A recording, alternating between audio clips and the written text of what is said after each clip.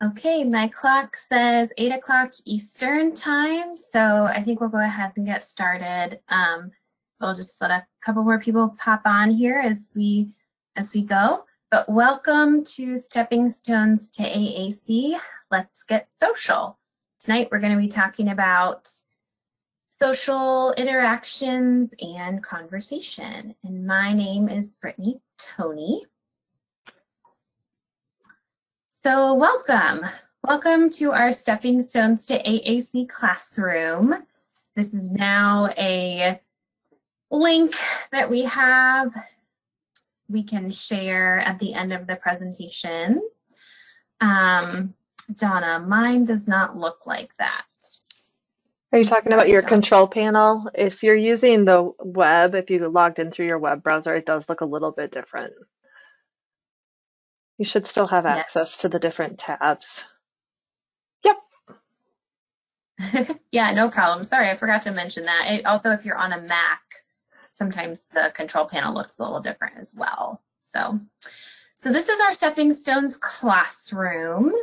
My name, again, is Brittany Tony. I am a speech-language pathologist. I am the Bitmoji on the right, sitting down with the short hair, pixie cut. I cover Saltillo products for Southwestern Ohio, Indiana, and Northern Kentucky. So if you're in any of those areas, I would be your consultant. And I have Heather Preniveau with me, and I'll let her introduce herself and talk a little bit more about the classroom.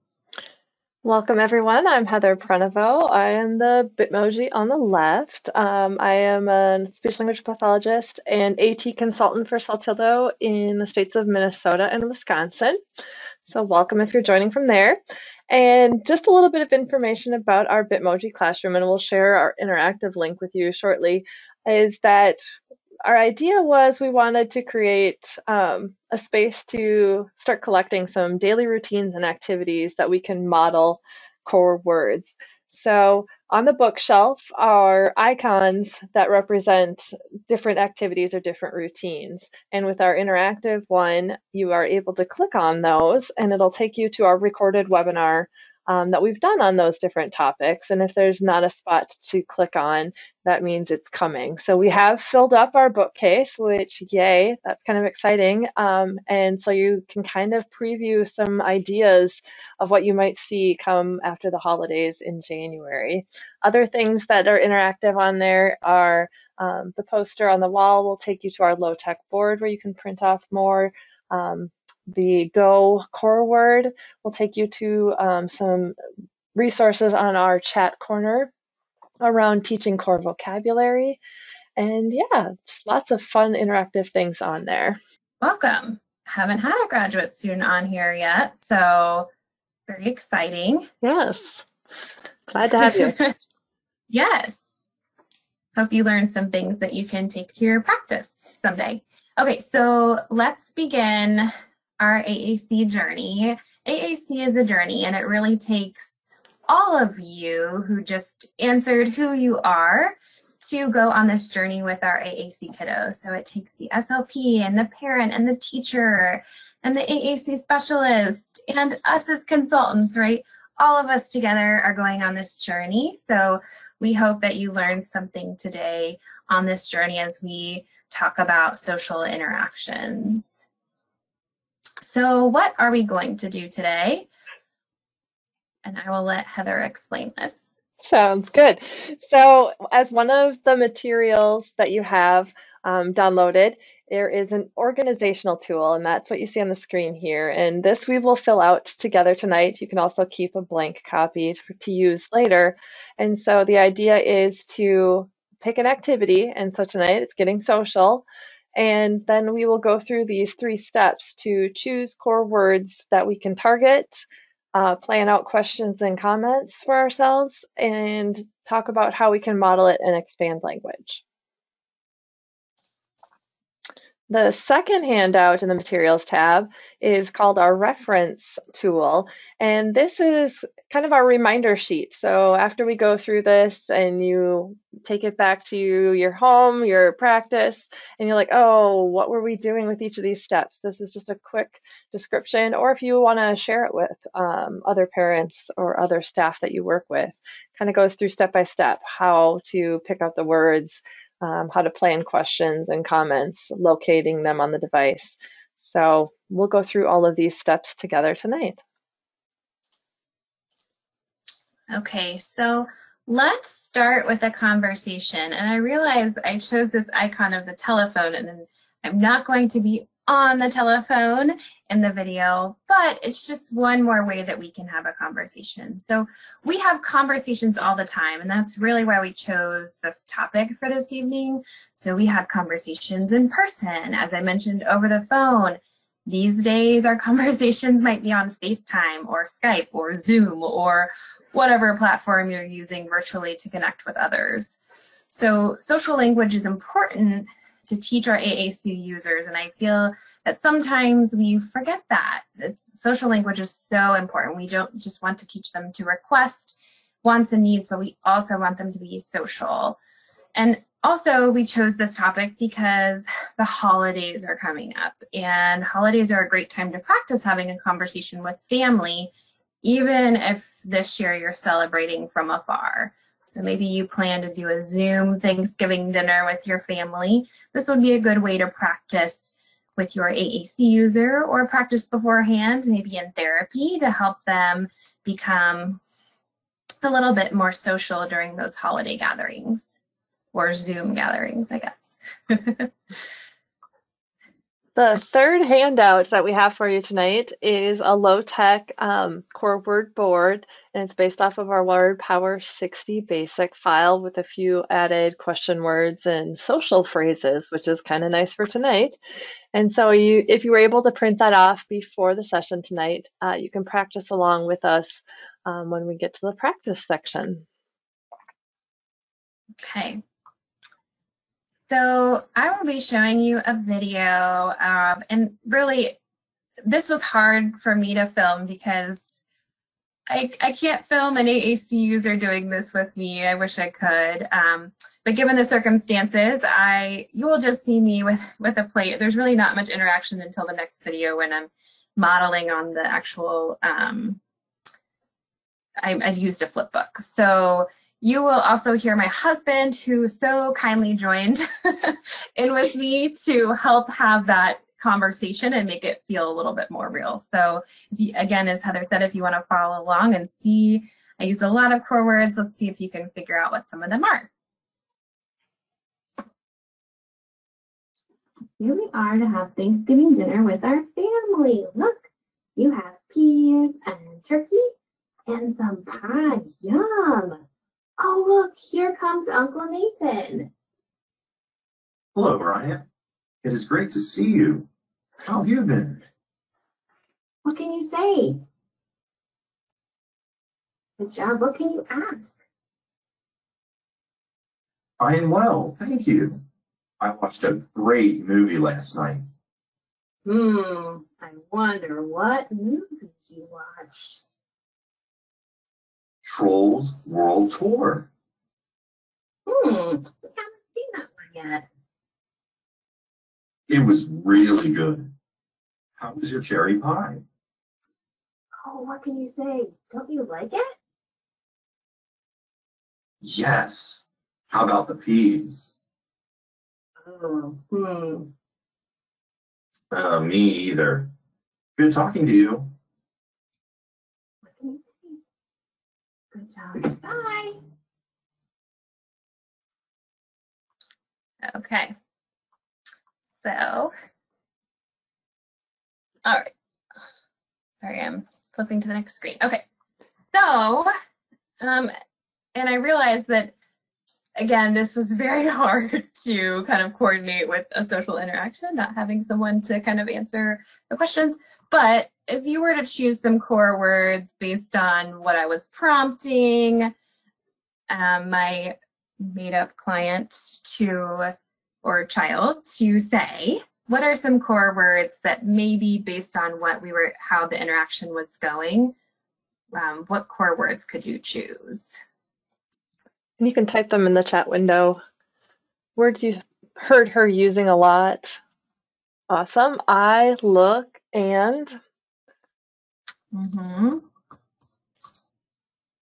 And if you're still at the point where you're not quite sure about what core words, using the homepage on the device or using the low-tech board is always great. Like and you, perfect. Mm-hmm. I, see, and like, yep. Mm-hmm. These are all great. What about any questions that the gentleman was asking? How? Yes. Thank you, Donna. Yeah, that's what I was thinking. Okay, good job, guys. Again, you could use whatever. There's actually one that I chose that I was more prompting of the client, which again, it becomes more evident when I'm modeling, but yes, great job. Yeah, you could use a million words for this. And in regular planning, you'd probably be thinking this before actually doing and watching a video or that sort of thing. So you'd be planning words ahead. But the idea around this is get some words in your head that we can target. Yeah. So next we're going to go through open-ended questions, and open-ended questions encourage communication. An open-ended question, if you are unfamiliar, is a question that cannot be answered with just a yes or no response. So we're going to practice writing some open-ended questions together for each of our target core words, and I'll show you the 3 that I chose so we can plan that out together. So which one, just as a little quiz, is an open-ended question? Do you like the pie, or how is the pie? Yay. How is the pie? Yay. Unanimous. Yeah, so we could say, if we just said, do you like pie, the AAC user could only say yes or no, right? Versus if we say, how is the pie, or how is your pie, we could say good, bad, gross, yucky, delicious. I don't know if any Sticky. pie would be. Yes, sticky. Pecan pie is so sticky. I always think of those being errorless too. Like there's so many options and they get to choose. So we don't get to choose if they're right or wrong. Exactly. So these are the 3 words I chose. Again, I know that it wasn't clear in the video as much, but I chose you, which you guys got, how, and then I chose the word good because it's a great word that we can use to comment or respond when we're having social interactions. So now I want you guys to tell me or give me some ideas for open-ended questions for the word you. And it can be the you is in the question, or the question would prompt them to use the word you. Exactly. So, do you like it? Is a yes, no. You like? Exactly, Lisa. I like that one. What do you like? Yeah. Oh, what do you like? There we go. So even though we do this all the time, I still get stuck with some of those yes, no questions are the first things that pop into your head. How do you feel? I like that one. How are you feeling? Good. How are you, maybe? Or even how are you? Yeah. Yeah. Great. What about open-ended questions for the word how? Let me just name this. Oh, I like that. How does that taste? Good. It's a good way to. How are you feeling? We can use that one again. Or just say, how are you? We can reuse. That uses how and you, right? We got to. Right there. I was thinking of how much do you want? A lot, a little, big scoop, little scoop. How was it? Maybe because we were talking about that video. Okay. What about the word good? And this one's tricky because I didn't include it in the video until you get to modeling, some critical thinking here. What are some open-ended questions that you could use? You could reuse the how are you feeling? Yep. then they could say good or bad or Mhm. sick or sad or that I don't get to see my family. How was the turkey? Yeah. You guys have any other thoughts on good questions?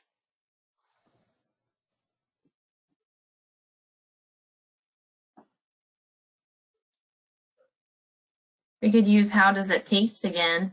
Mm-hmm. Yeah, a lot of these we can reuse. So that's another reason why I chose that one. So we're not, especially with social interactions, if it's new, it's good to like reuse some of these words. Okay. So good job, guys. Okay, I'm going to, I didn't tell Heather about this, so she's probably going to be surprised. But I included a new kind of concept specifically for social interactions. So we're going to talk about possible comments, but I also wanted to talk about a baiting comment, which we haven't talked about before. So, so when we're thinking about comments, if your child is not yet responding to open-ended questions, you can model the comment. So, which you'll see me kind of doing in the next video. So we really want to plan and write down 1 to 2 comments that you could model for your child that they could say in response to your question or the family member's question, which was happening in the video. And we want to make sure that we keep them at or just above their language level. So if they're only saying currently most of the time a 1-word phrase, maybe we'd only model 2 to 3 words. If they're at the 3-word level, maybe we model 5 or 6 words. So, and then a baiting comment. So this is based off the work of Michelle Garcia Winner. I'm not sure if you guys have ever heard of her. She does the social thinking curriculum. This is one of my Love it. favorite social thinking. She's your guru there. But one of the things that I think one of the concepts that she kind of highlights is baiting questions and comments. So in the first video, you heard the gentleman say, I saw a great movie last night. It almost baits that communication partner or the AAC user to then ask a question or make a comment about it. So that's what that is. So a baiting comment is a comment or question, baits a communication partner in either asking a question or making a comment about what the speaker wants to talk about. So just like I said there, I saw a great movie last night. And then we can ask, oh, how was it? Or what was it? Or what did you watch? So anyway, another idea, especially for social interactions that you can think about with comments. So I filled in this for questions, just some examples, but let's think about a comment that you could model for the word you.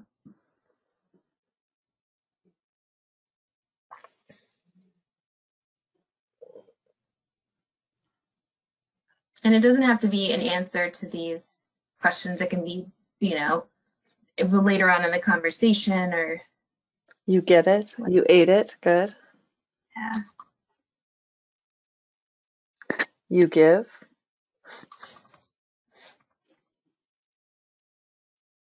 Not that we'll be passing plates around as much this year. You draw. I like it. Yeah, or maybe if we're modeling how are you, we could say like you good. You liked it. Yeah. You want more? Good. Yeah. Great. Look at you guys. You're on a roll. Okay, how about how? Oh, my cursor disappeared. Oh, sorry. It was like, okay. Okay, so what about how? What comments can we model? And actually this one, I couldn't think of any. So if you guys do, that's wonderful. But how is a question? So maybe in response to that question, how are you? Yes, perfect. I good. But using that word how, we can't really use that word in a comment to model, right? Because it's a question. So, yep. How was it? How was it? It good. It was good. It tastes good. I done. Yeah. Okay. What about good? I full. Oh, I like that. What about the word done? What can we, or good, Good. sorry. I think I'm done for the night. Good. So what words or comments can we model? Yummy. Yep. It's good. Yeah. I good. We can use that one again. Yep. Gross. Gross. I love getting those fun commenting words. So if you Or have as kids my daughter likes, using word power, go dig into some of those fun social comments oh, because it just makes communicating more fun. it does. My daughter's all over the gross, yucky, everything I try to make her to eat. So, okay. Okay, so now let's find the words and then we're going to look at the video. So if you have your board in front of you, let's just look for the words you. Oh, that's good. I don't know which order I put them in, sorry. Good, and then you, and then how. So you can highlight, it's good to, if you have a low-tech board, in addition to your client's or AAC user's device, sometimes I like to just put a post-it note and cut a hole in the middle and just put it around those words on my low-tech board to remind myself these are the ones that I'm modeling today. So, and then you'll see on the left, I have completed the form.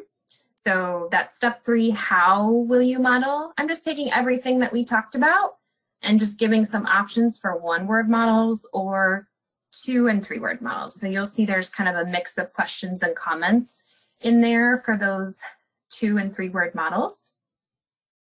So that's all that is, just to give you an example. Section, I know people often ask, like, what's the difference between step 2 and step 3? For me, step 3 is just preparing yourself for that. What if they give me? If they give me 1 word, how can I expand it to 2 or 3? If they gave me 2 words, how can I expand it to 3 or 4? And so having it ahead of time so you're not having to think on the fly is kind of the purpose behind it, that you've already thought ahead some of the things that you could model, so that you don't have to stare at the board, try to think of something quick to say until it becomes more natural. Yep, exactly.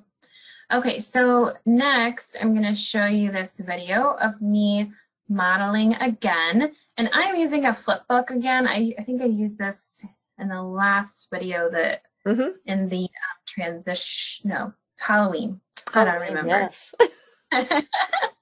So Halloween, so we just get some requests to do low tech, and I think especially if you are gathering in a small, have a small gathering this holiday season, it's just, if you don't want to take the device with you, a flip book is a good option. So just wanted to show that as well. And all of our core words that we talked about are on this standard Word Power 60 basic flip book. So just keep that in mind.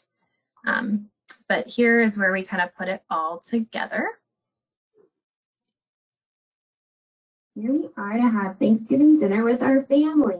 Look, you have peas and turkey and pie. Yum. Oh, look, here comes Uncle Nathan.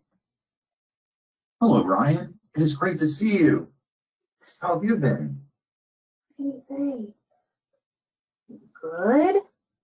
Maybe you could say, how you, Uncle Nathan?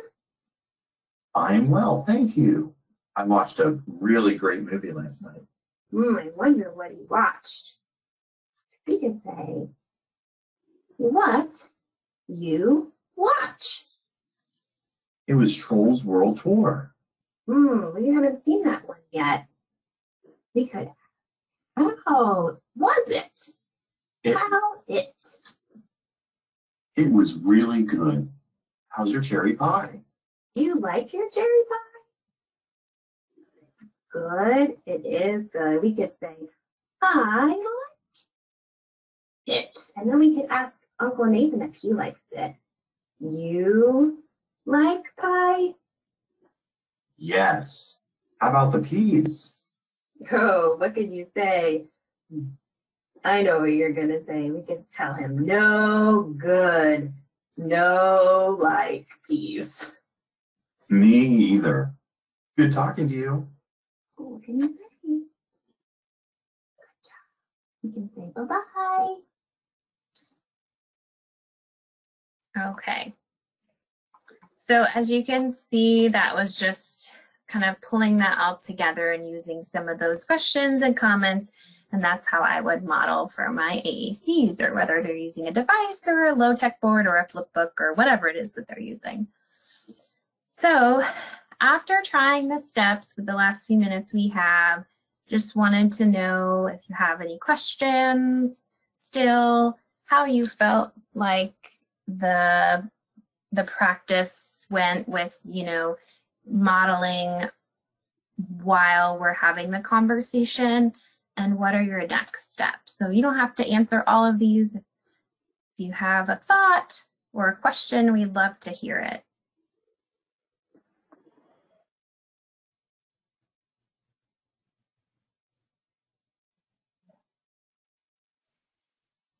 I'll give you time to type in there. And while you're thinking, I'm just going to throw up our emails and phone numbers. Should you think of a question or you have a suggestion or whatever it is that might pop in your brain? Oh, good question. She wants to know, what do you put all the pictures on the device on one screen or multiple screens? So if you mean like the different symbols and the different words, I go with what they have available. And if they allow you to model on their screen, that's great.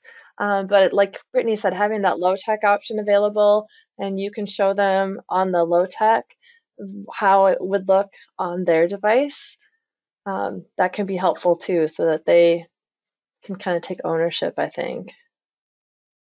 And I think that, Shirley, if you're asking about whether you would modify the device to have all three of those core words on the home page or on one screen, I would recommend, if they are on a Word Power 42 Basic, for example, some of those words aren't going to be on the home page. So I know that, for example, good and how, and even how in Word Power 60 Basic, you have to go to the questions to get to that. So I would recommend helping your client or AAC user navigate to that screen. And I know that's a couple extra steps, especially with the questions, but it's good to learn that language and where those icons are. So helping them navigate to that and modeling that you navigating to that page to find those words that we talked about, like good and how and what. That's what I would recommend. Yeah. And that you could always model, again, modeling that navigation. If they don't allow you to model on the device, you could always use something else. And kind of along those same lines, if they're not quite ready to do the two combinations, so go to the questions page and then find it. Starting with you navigating to the page and talking about where you're going, and then let them search and find the right word on that page. And then slowly kind of scaffolding back or pulling back and letting them try to get there the next time. Yep. I hope that helped answer your question.